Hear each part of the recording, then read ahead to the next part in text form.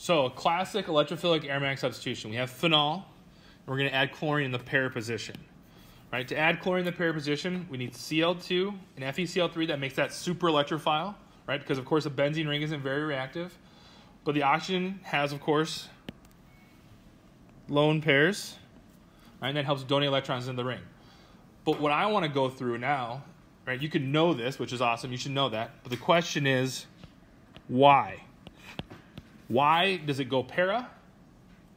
And why is it stabilized? So we're going to look at the reactivity of the starting material. That's one part. And then we're going to look at the stabilization of the intermediates, which we call sigma complexes.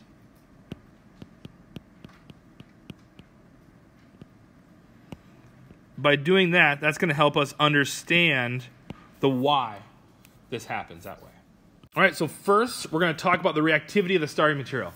So to understand the reactivity of the starting material, I'm going to do some resonance structures of the starting material. That's going to help me understand where on the ring it's electron rich, which will help me understand why the chlorine ended up on the pair position. All right, so if I draw some resonance forms, which we're all really good at now, or will be, what you see, all right, you'll see that the ortho and para positions, when we do these resonance forms, have negative charges. And that tells us that they will be electron rich. So that helps us understand the reactivity of the starting material. Right? We know how to make all these super electrophiles. Do we understand why the benzene ring reacts the way it does? Right? So these resonance forms tell us there's a negative charge there, a negative charge there, a negative charge there, ortho, para, ortho. So that's where electrophiles will end up going. Right? If you have an electron donating group, right, they end up going ortho and para because of these resonance forms. Now that doesn't work for hyperconjugation, but not as well. And then fluorine, chlorine, and bromine also have these resonance forms, but they're just not happy about it. So they're overall deactivators, right? Remember, they're the slowest of the fast guys. They're the, well, no, yeah. They're bad, but there's worse, right? So that's how we understand the reactivity here. So the next part, we're going to look at the stabilization of the intermediate with these sigma complexes.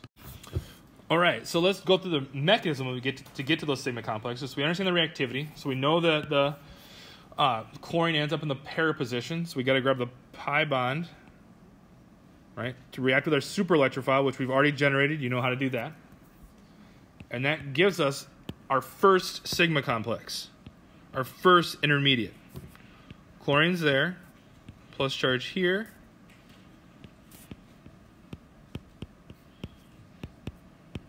And we put these little intermediate boxes around. That's our first sigma complex. Every electrophilic aromatic substitution has at least 3. They always have 3. The really stable ones are going to have 4. More resonance structures, more stable. So let's start looking at the resonance structures for this one.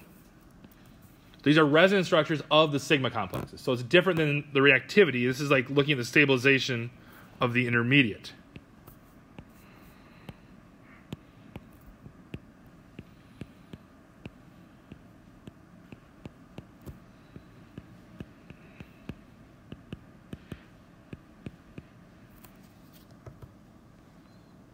All right, so moving over a little bit.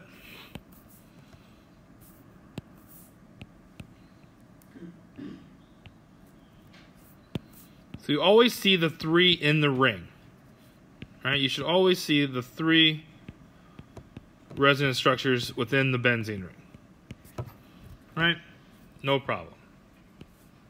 So there's 3 sigma complexes. These are sigma complexes, and we're doing resonance structures of our sigma complexes.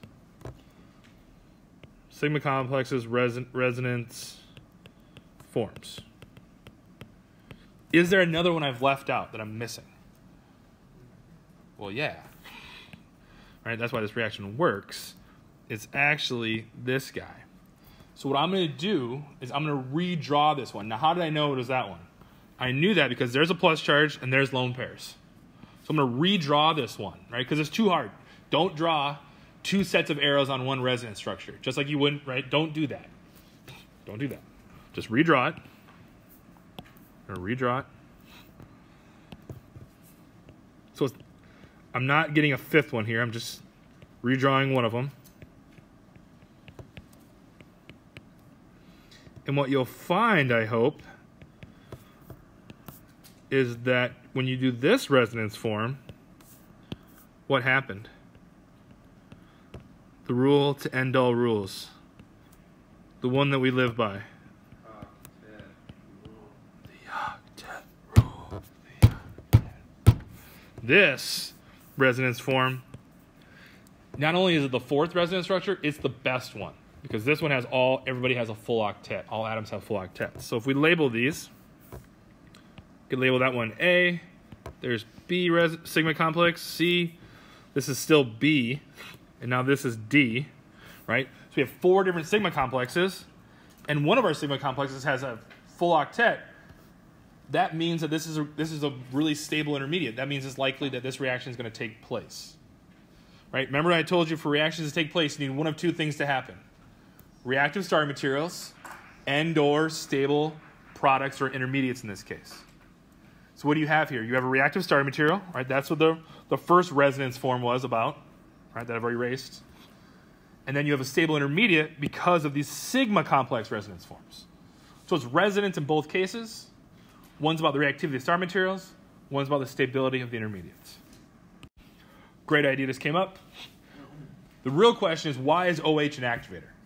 OH is an activator because it donates electrons to the ring, makes it more reactive. The benzene ring is the nucleophile in an electrophilic aromatic substitution. And the OH is an activator because it is able to stabilize the intermediates. Right? Reactive starting material, stable intermediates or products. That's why OH is an activator. That's why you get things in the para or ortho position. Yes, another point. It doesn't matter what in this case, it doesn't matter what the super electrophile was. All we're really thinking about is, why is OH an activator? So any super electrophile, any E plus could be ortho or para, and that doesn't change anything about how we understand why it reacts.